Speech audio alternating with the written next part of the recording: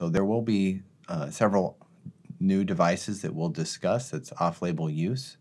I don't have any other relevant relationships to disclose. Tricuspid regurgitation is very common, and it's often under-recognized and undertreated from an invasive perspective. The most common etiology we see is functional tricuspid regurgitation, and this is a result of annular dilatation in most cases. And we see that the annulus enlarges in the direction of the free wall of the right ventricle between the anterior and posterior leaflets. And oftentimes it's in patients who have atrial fibrillation and right atrial enlargement. And that seems to be one of the contributors to the enlargement we see. Oftentimes they have an atrial myopathy, and many of the patients have some element of heart failure with preserved ejection fraction and have some degree of pulmonary capillary wedge pressure elevation. And many have also had previous left-sided valve surgery.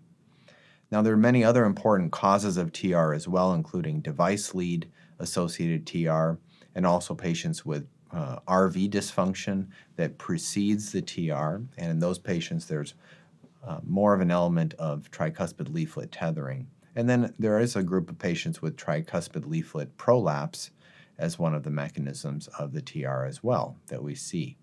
And many other causes that are less common.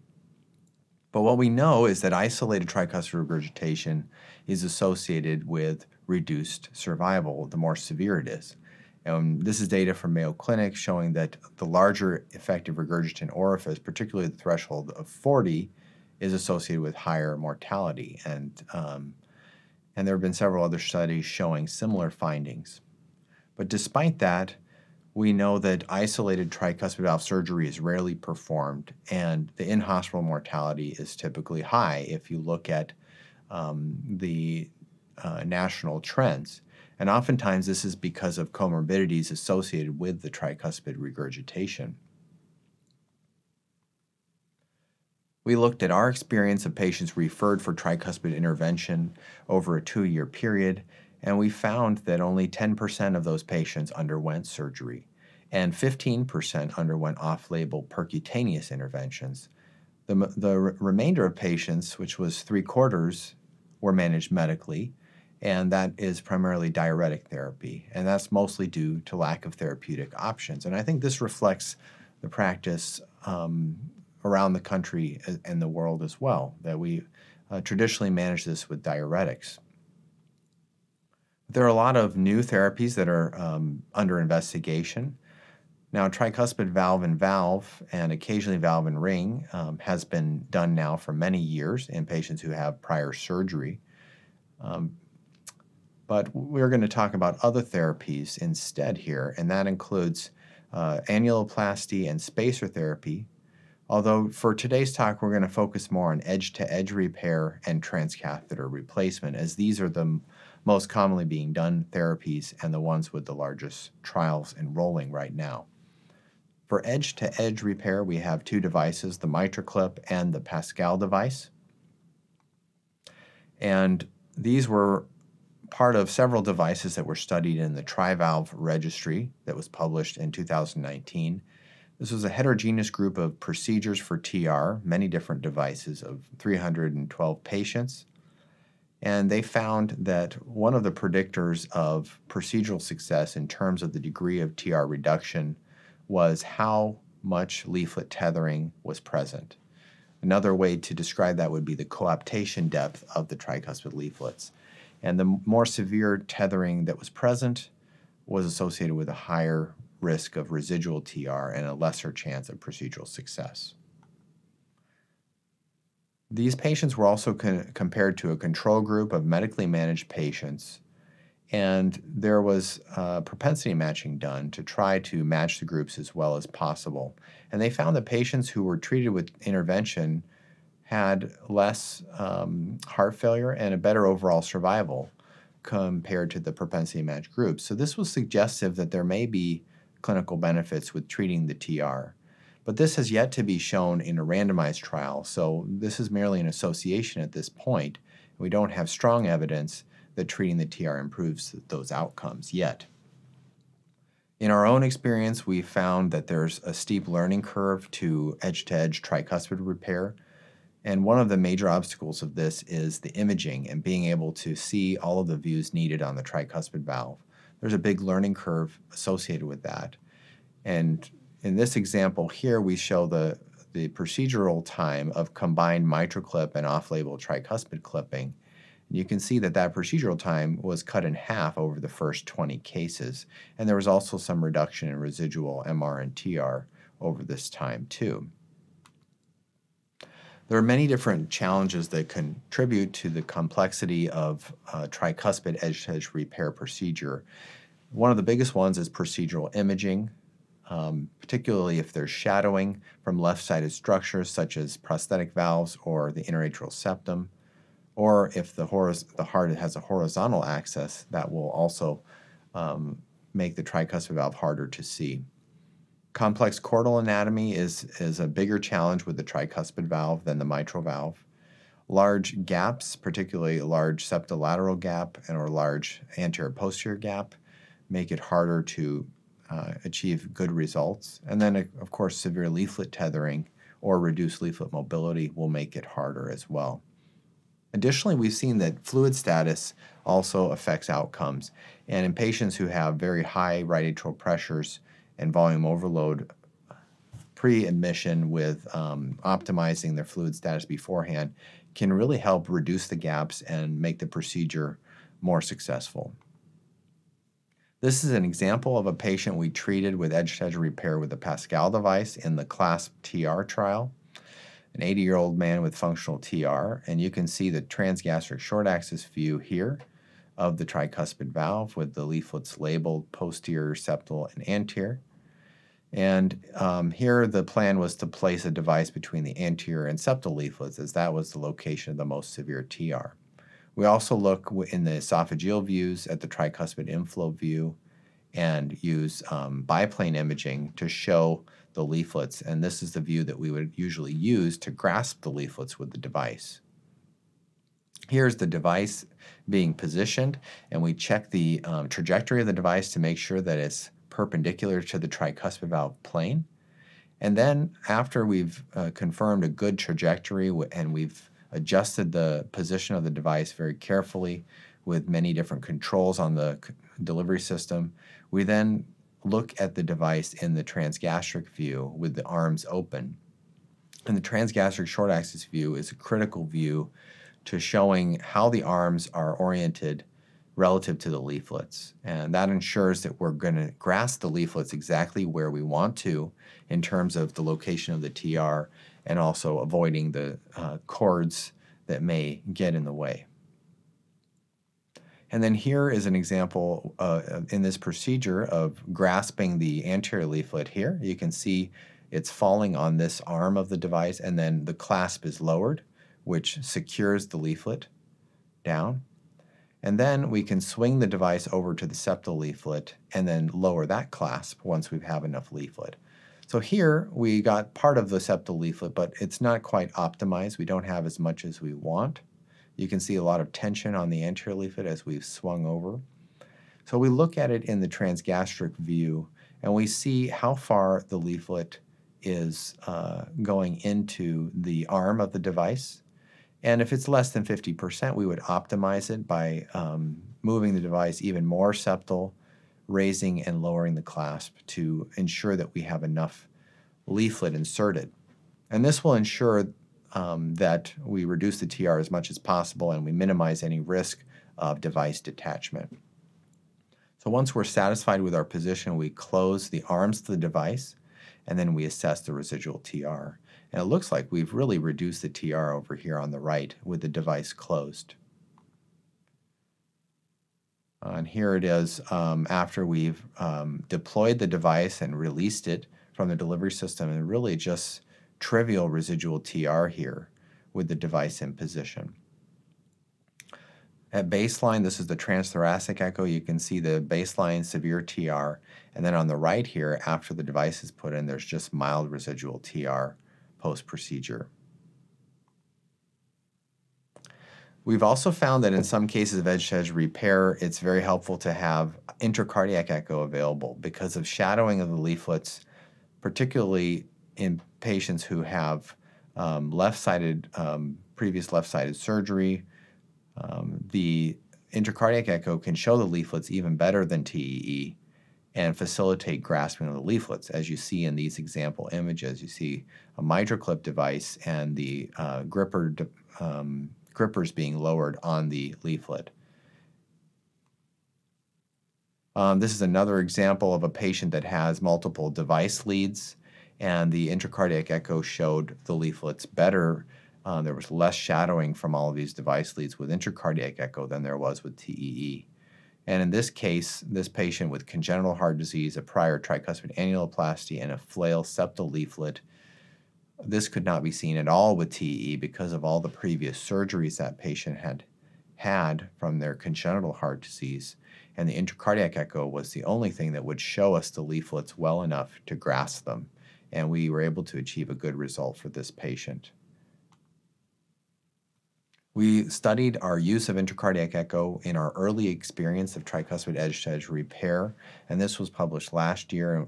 And we showed that our use of intracardiac echo has increased over time for tricuspid edge-to-edge repair as we've gained more experience with it for this utility. And what we found is that in cases where it was used, we actually had better visualization of the tricuspid leaflets than with TEE alone in 40% of those cases. As an added note, we now have 3D ICE available, intracardiac echo, and this is also being used and provides the option of having biplane imaging as well, and also, as mentioned, 3D imaging, which improves the capability of the ICE as well.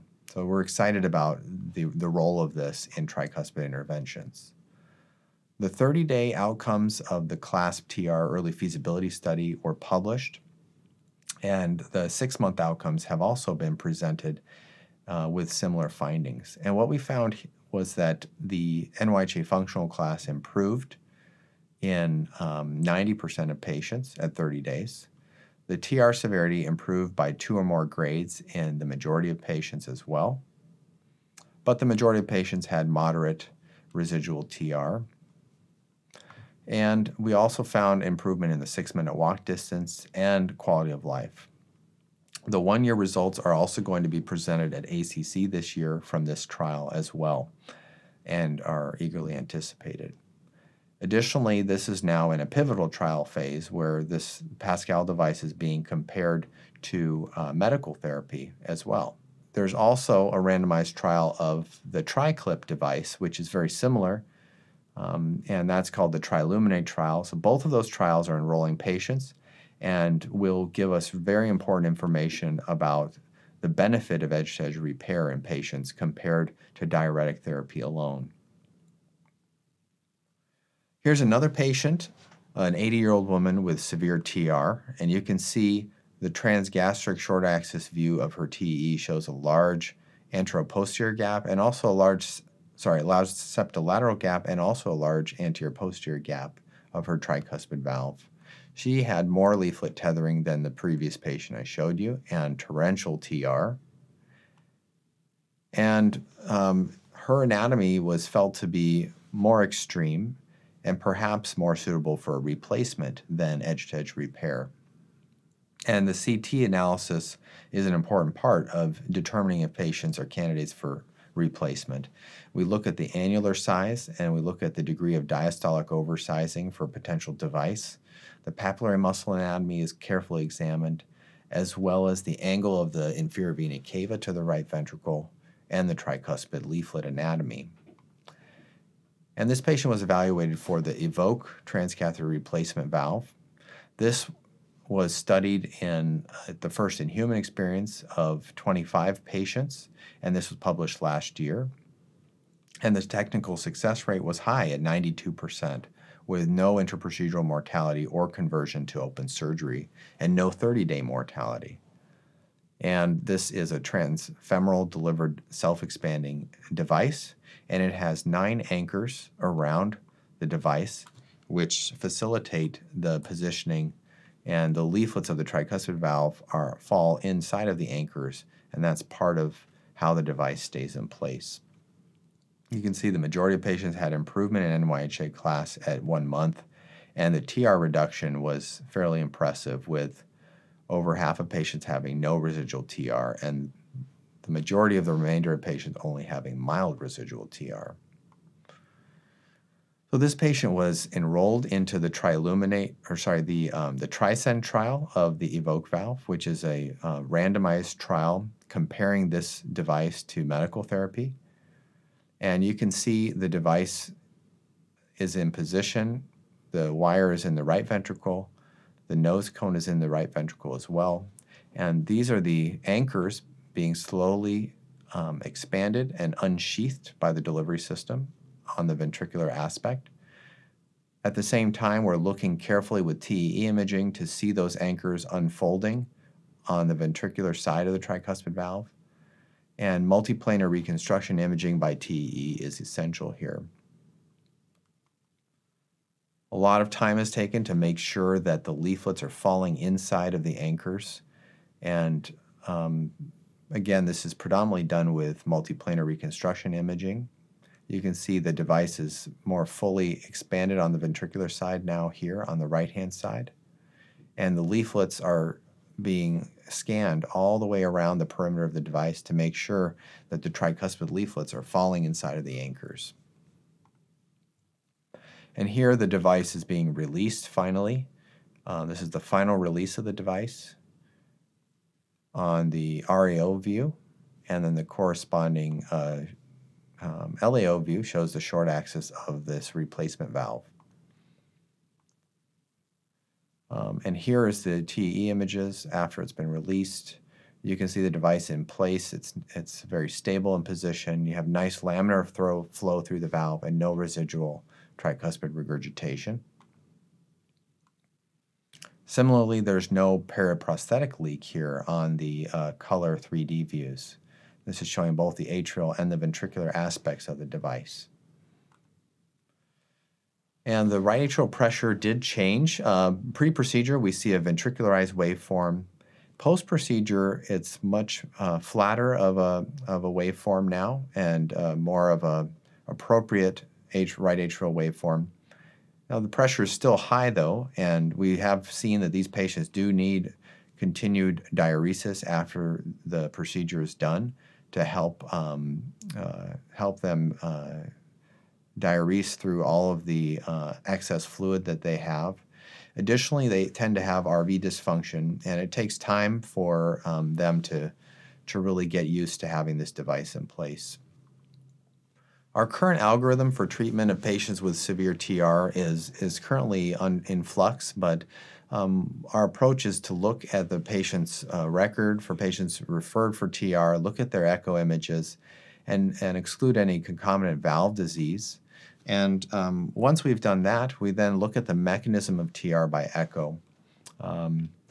Another important part is to ensure that patients are taking a diuretic. We also look at whether they have atrial fibrillation or not. Now, there's some patients with severe TR who aren't on a diuretic and don't need it, but other patients who do have significant volume overload and would benefit from diuretic therapy.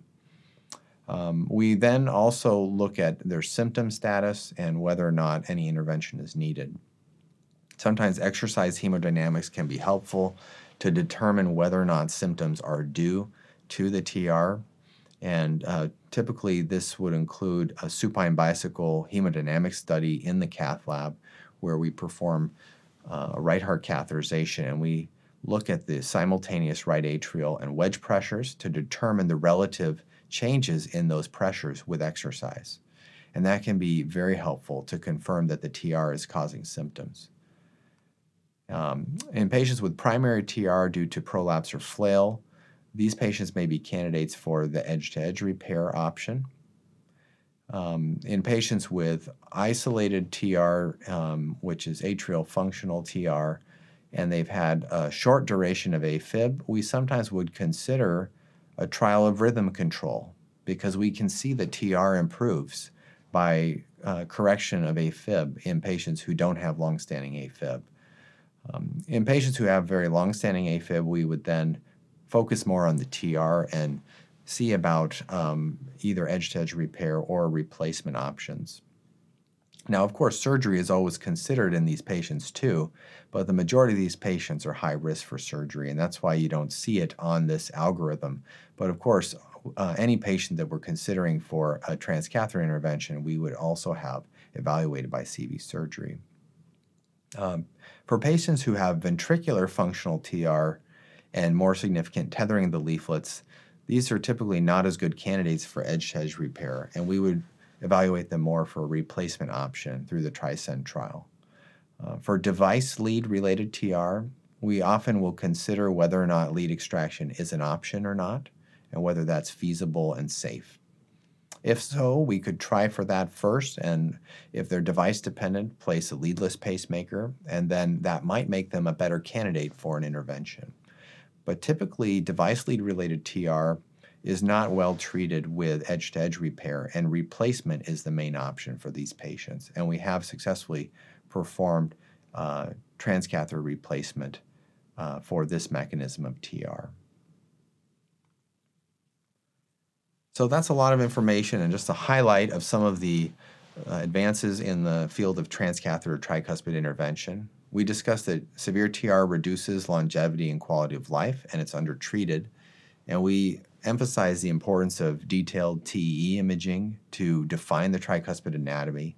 We also showed how intracardiac echo is a useful adjunct, and we're continuing to learn more about this and excited about the advances of the technology that are becoming available.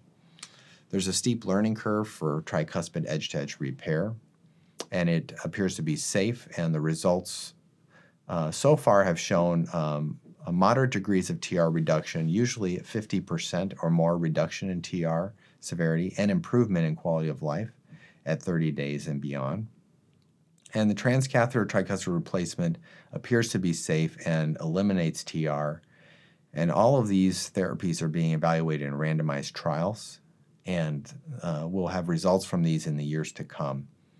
So thank you for your attention, and please don't hesitate to contact me if you have any questions.